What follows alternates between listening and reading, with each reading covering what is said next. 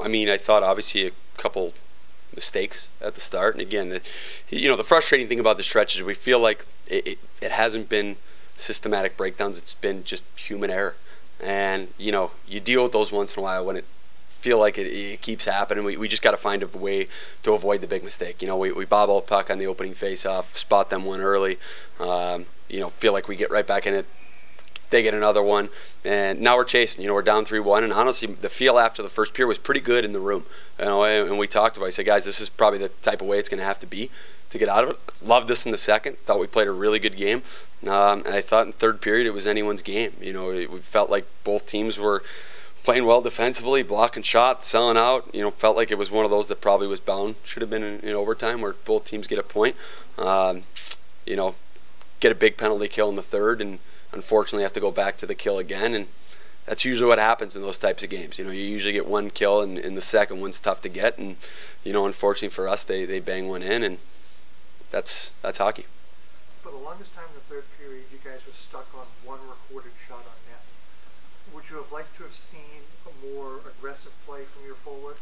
Sure. I mean, I think it's it's easy to just look at the shots and say, hey, we want to throw pucks in the net. On the flip side, they do a really good job. I mean, that's what they're known for. They do a good job with sticks and lanes. They do a good job of keeping you the outside. From our perspective, we knew it's what we've seen before. They bottle up in a tie game. They bottle up in an up game. They're just trying to defend and, take what you give them. And unfortunately for us, we had a turnover out of offense's own play on a play that we just can't afford to make, which led to a breakaway, which led to a penalty, and ultimately their goal. Huge moment in that second period was Medor's penalty shot save. What did that do for your team? Yeah, it's momentum. It's no different than a big penalty kill or a 5-on-3 kill. You felt like after that we were going to get ourselves back in the hockey game, which we did. So yeah, it was a big save by Rupp. Record against the South Division as a whole is not good. How do you guys turn that around, especially knowing that you've got the 3 games with Florida this week? Yeah, I mean, bottom line, the record against the South Division is 100% unacceptable. The record overall is unacceptable. We need to be better. Again, I feel like there's stretches where you like things you do, but it's got to be better. You got to find a way to win hockey games, and that's, at the end of the day, somebody is got to dig in and just find a way to make a play. As a group, we got to find a way to not make mental lapses. As coaches, we need to be better. We need to be better prepared. We need to keep coaching, and we just need to keep getting back to work. I don't know how to do it any other way. That's what we're going to do. We're not going to get down. We're not going to point fingers. We're going to point thumbs. I'm going to get better. Guys are going to get better. We're going to keep working. Again, this division's a battle. I mean, it's not like we're playing 6-1, 7-2 games every night. I mean, they're 1-goal hockey games. And what you realize from that is, every detail counts. One mistake or one good play is the difference every night. We got to find ourselves on the right side of it.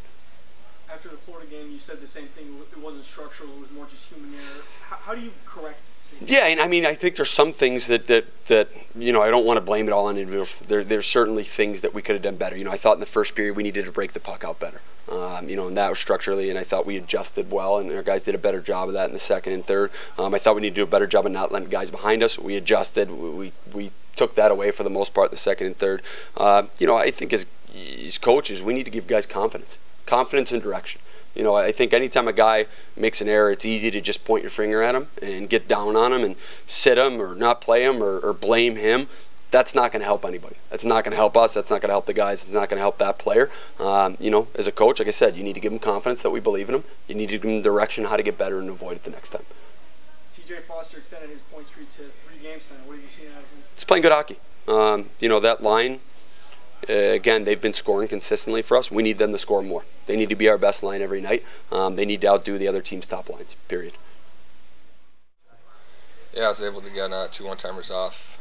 Both good passes, right on my tape, and just put on net, and they both went 5-hole.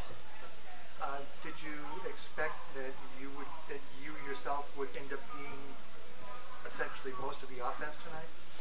Not most of the offense, no, but it feels good to score and help the team out as much as possible. So they count on me to shoot when I can, and that's what I did. Is your hand okay? Yeah, my hand's fine. I've been banged up for a couple months now, so it's just. I used to take care of it every day. What did South Carolina show you guys tonight as far as the way they played that made them difficult to handle? Well, especially in the first two periods, we were playing into their system when, we were playing our system. We didn't switch, so their offense is their top priority, and they're really good at it. So, they're flying the guys out of the zone, getting odd man chances, and that's when they're capitalizing. Noreen's been saying that these mistakes are not necessarily structural, but they're more individual mistakes. How do you guys go about correcting things like that? They're both structural and both individual. But practice, we got practice every day, so there's no days off here, and we're just trying to get better every day. How frustrating is it knowing that you play in arguably the toughest division in the ECHL and the record is not too good? Right. Well, right now it's I wouldn't say low point, but it's we don't want to get any deeper in the standings. So we're trying to work on our game every day and trying to get as many points as we can. We need to find a way to win, and we'll start doing that. What's the mood like around the locker room in amongst the players? Well, after games like this, it's hard, but before the game, the practice yesterday, before that, nothing changed. We're still ready to go and confident on how we're going to play, and we played good. Just a few minor letdowns that led into goals. So, after the game like today, it's quiet, and it sucks to lose. So.